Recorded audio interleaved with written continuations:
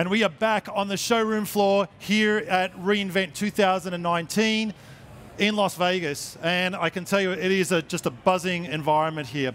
And now we're going to get into some really serious architecture deep dives. And I'm actually joined by Peter McGuire from ecofit. That's right. CTO, right? That's right, yeah. How are you enjoying the show? This is great. This is my first time ever at reInvent. So it's a lot of walking. And I brought some good shoes. I'm happy about that. But I'm having an awesome time. You're already doing really well. That's fantastic. Tell us a little bit about what ecofit does. Sure. ecofit does automated asset tracking for the fitness industry. We put sensors on all of the equipment in the gyms, and we track utilization of that. We do processing at the cloud and generate reports, which are valuable for our end customers. And that's telling them maybe what they want to buy, how they might want to rotate their equipment.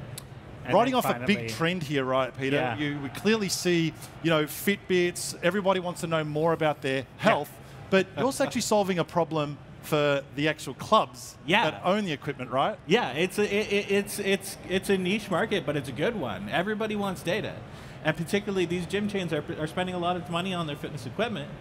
To elongate those lives and make better purchasing decisions is going to save them a lot of money. Right. Yeah. Now, I know that, speaking with you before, you did a fair bit of development in this space, and you originally used servers in a very traditional development method.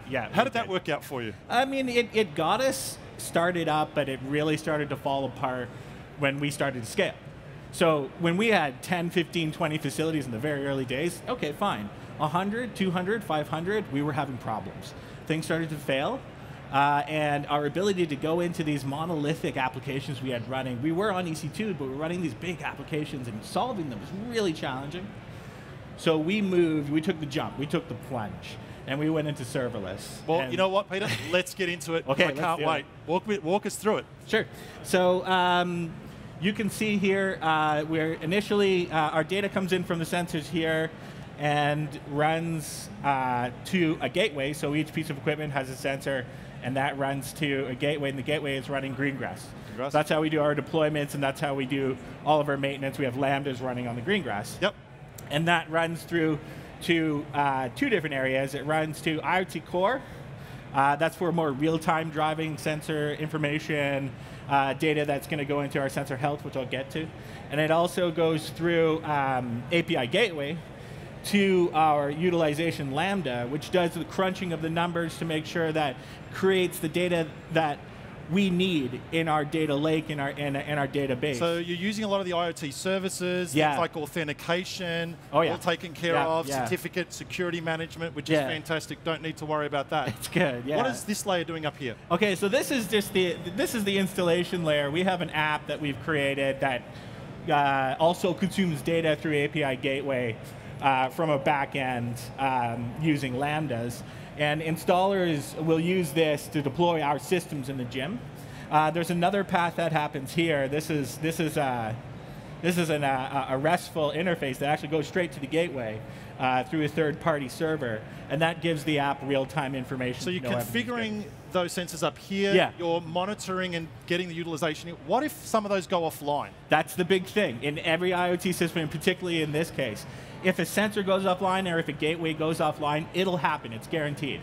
We need to know about it. Right. And so we will have information driving through IoT Core, it's driving to our sensor health Lambda, and this is updating to SQS and using that as a queue. If we don't get the information in a certain amount of time from an entire gateway, then we know that gateway is probably down. We have to act on that very quick. So we have notifications going out through, this is actually SNS, that goes straight to us to tell us there's something wrong with the system. Yeah, and of course, buffering is a big benefit of using Greengrass. Yeah. When it comes back online, everything syncs again. That's correct. All right, what's going on over here? Because I see some reporting. Some reporting, and this is the big meat of what we deliver to our customers is our reports.